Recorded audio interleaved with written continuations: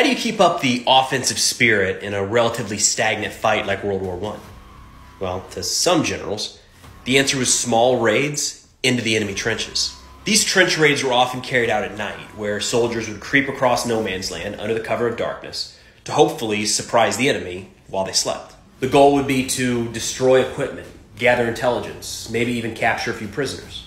Of course, that type of work means hand-to-hand combat, so you'd see some pretty nasty tools carried by the raiders, from grenades to knives, hatchets, even clubs.